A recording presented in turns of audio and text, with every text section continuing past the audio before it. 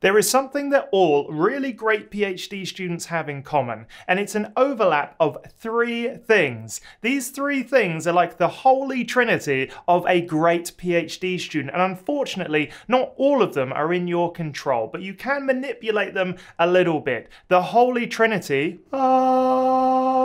Holy Trinity. The first thing is drive or purpose. Now, a PhD student normally has a reason why they're doing a PhD, and if that reason is, well, I don't know what else to do, that normally makes them a good PhD student, but not a great one. A great PhD student has drive, purpose, and an actual reason to be doing that type of research. When you do your interview for your PhD position, that is often something that you need to think about.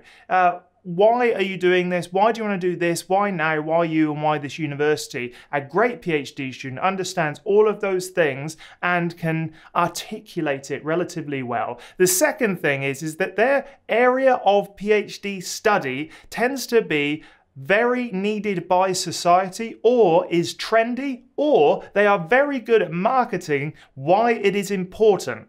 So not only do they have a purpose and drive, but this area of research is very important to society. It satisfies one of the big things like energy, food security, understanding human emotion. Like all of these things are really highly valued by humans. And so therefore they get a lot of marketing time from their university. They get a lot of attention on their research because it's an easy story to sell. If yours isn't a particularly easy story to sell, look for those marketing options for your research and approach your university to say this is why it's important. Marketing PhDs and marketing your research goes a long way in making you stand out as a great PhD student, because the university loves it because they get to talk about all awesome things, and you get clear in your mind why you're doing what you're doing. The purpose and the importance for society, which can be manipulated by marketing,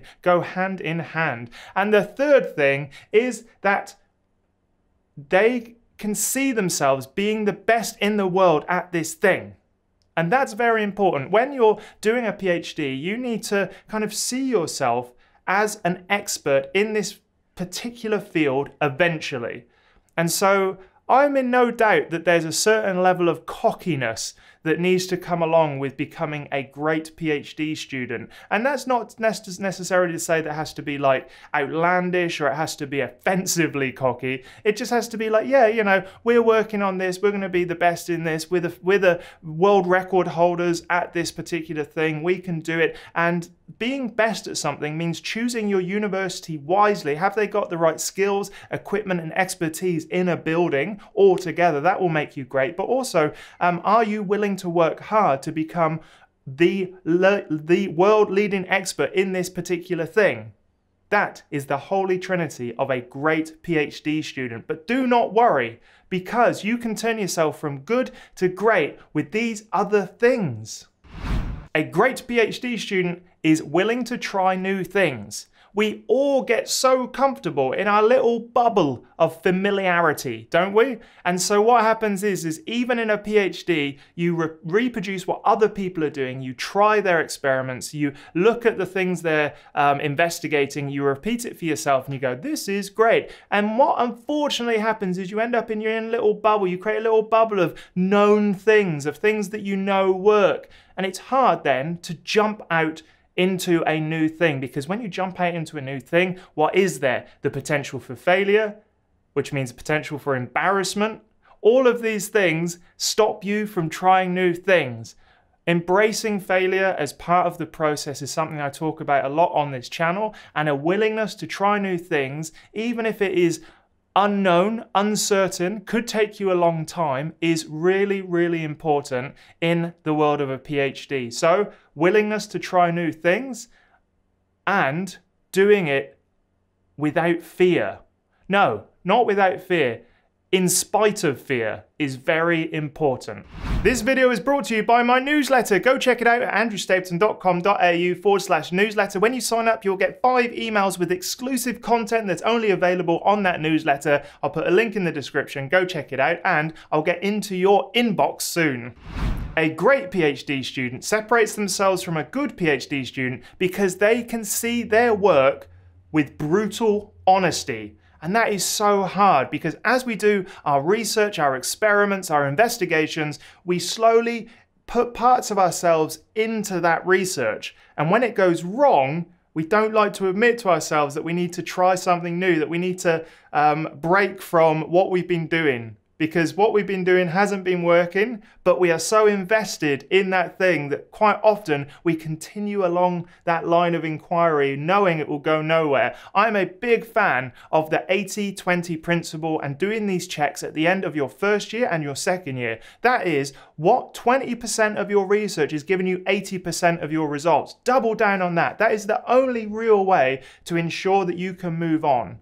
And you move on in the right direction to get a PhD. Yes, and being honest with yourself is the first thing. Don't take anything emotionally. Don't allow emotions to seep into your decision making or allow them there for the first place and then think a little bit past that. There's a great book called Thinking Fast and Thinking Slow, and I think that kind of model can really help PhD students be honest with themselves, be disciplined in how they think about their research, and that can allow them then to progress much faster and further than if they're holding on to emotional opinions about their research. A great PhD student finds their balance for their work life. They know how much sleep they need, they know how much partying they can do, they know how much they need to be in the lab to get stuff done. And everyone's balance is absolutely different. Do not try to replicate someone else's work-life balance because you think it's cool or because they're doing well. It's working well for them, and maybe it'll only work for them in the short term. You have to be very honest with yourself about your balance, what you need to make sure you're performing at your best. Now, let's look at this guy. We'll call him Josh because that's his name. I was amazed at how hard this guy worked, but also how hard this guy played. I couldn't believe it. He was a party animal, no doubt. Going to a conference with him was insane from the stories that I heard. But he would be in the lab every night until 2 a.m. Now that is ridiculous. That wasn't the culture of the lab, but what you would do is work really hard during the week. He'd sort of like have lunch, go back in the lab, come out, go home for a little bit, come back to the lab at about 10 p.m. and then work until 2 a.m. I'm not saying this is healthy, I'm not saying this is right, but for some reason for him, it worked really well for the 3 years that he did his PhD. It was actually very impressive. If I tried to replicate that, I would be in a world of pain. I need loads of sleep. I need to be not drinking alcohol a lot on the weekends. But for him, it worked. So a great PhD student finds their own balance. He turned out to be a fantastic PhD student. He published like there was no tomorrow. All his research was done incredibly well. He published in high peer-reviewed journals, or high impact factor journals, I should say. But the other side of his life was a train wreck.